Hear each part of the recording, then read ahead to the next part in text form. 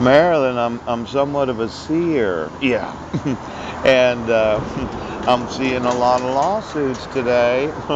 I'm seeing that maybe we should be having the correct doctrine when teaching. Now, I'm wanting to use the court system, and I'd like to talk to you about what you've been teaching.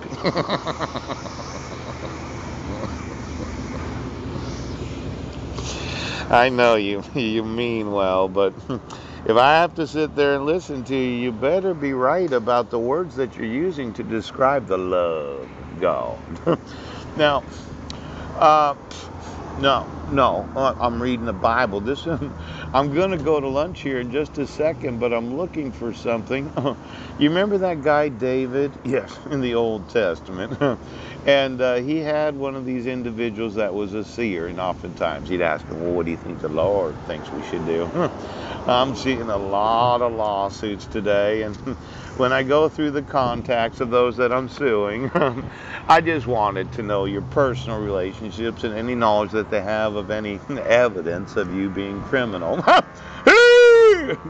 Now the Lord rewarded me according to righteousness, according to the cleanliness of my hands hath he recompensed.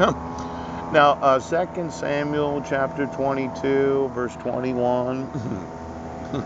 It says here, yes, the Lord rewarded me according to my righteousness, according to the cleanness of my hands that he recompensed me. Yeah. Oh, for I've kept the ways of the Lord, the ways of the Lord, and I have not wickedly departed from the way. You, Marilyn! Mar- you need to read the Bible a little bit more.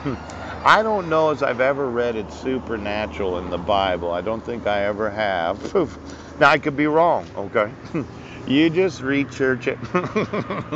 I'm going to want to talk to you today because when listening to your sermons, I have some real concerns about what you've been teaching.